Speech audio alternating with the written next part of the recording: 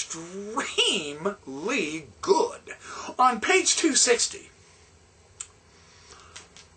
page 261, he says, natural theology held as a central premise that the works of nature not only demonstrated God's presence, but could also reveal His character as well.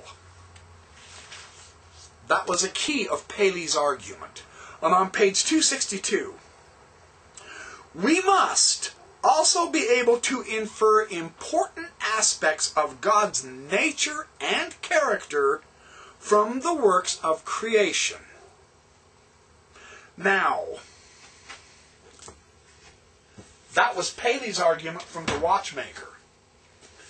Evolution has come along and said, no, there is no watchmaker. And if there is a watchmaker, Richard Dawkins made this extremely famous in his book, The Blind Watchmaker, a very excellent text. I highly recommend you read that book. Seriously. It will correct many misperceptions we Christians have built up through the years because we are falsely supposing that evolution is the enemy to fight.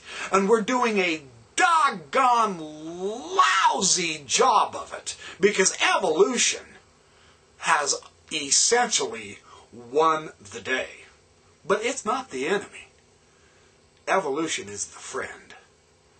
And I want to try to show you why and how we are all fighting the wrong enemy. In this science versus religion war, the whole setup of science versus religion is all wrong. That is not the correct way to approach this. Not at all. Ken Miller, Finding Darwin's God, shows the beautiful power of really recognizing that the evolutionary view of nature is correct, even with all its ugliness, with its lack of purpose and direction, with its death, its waste, its astonishing carelessness, its amorality. Even this really does give us a clue as to the nature and character of God.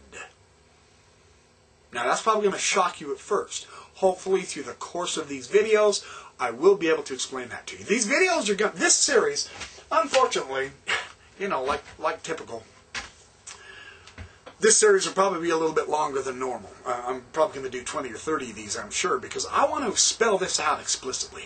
We are setting ourselves up for failure as a religious people if we make the assumption that in the inadequacies of scientific explanation of whatever natural cause or natural situation out there, if science can't explain it, then that's proof that God did it. We are setting ourselves up for pure atheism. The enemy of religious faith right now in this evolution versus God war is not the scientists, it is us, because we misconstrue how the argument is set up. And you will end up losing faith in God if you persist in the way we're fighting evolution, trying to get it legalized in the schools and on and on and on. We will lose the war. We will lose many, many people onto a subject that is not necessary, namely atheism. I have nothing against the atheists. I just think their assumptions are incorrect. But the way we religious people have set up this war with evolution, atheism is the logical conclusion from evolution if we keep misunderstanding the way we are. And the intelligent designers are not helping us. Neither did the scientific creationists.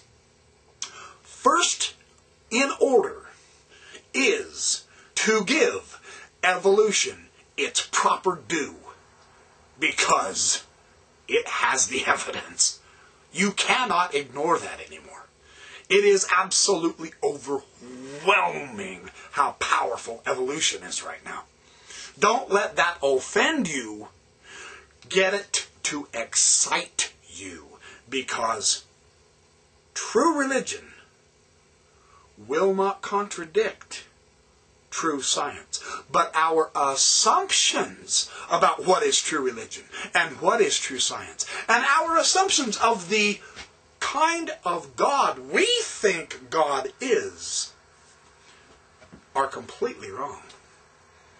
And I'm talking about the Western Judeo-Christian God. That's the one I'm talking about. He really is everything we believe. We just misunderstand some things that we need to straighten out. That's what I want these videos to do. And it's going to take some doing. I'm going to have several, I'm going to have several videos on this particular series, because I have to read in detail, I have to read a lot of material for the Mormon side of things, as well as for the Christian side of things, from Stephens and Meldrum for the Mormons, and from Ken Miller for the Christians.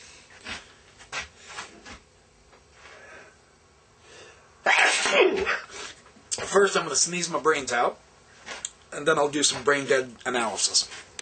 And I'm sure there are some evolutionists out there who's going to think, yeah, this idiot's going to mix science and religion. Oh no, I'm not. I'm going to give you proper evolution. The stuff that is the basis of our reality in this world. I'm not going to hold back on that. I'm going to promote that. Truly. You just watch.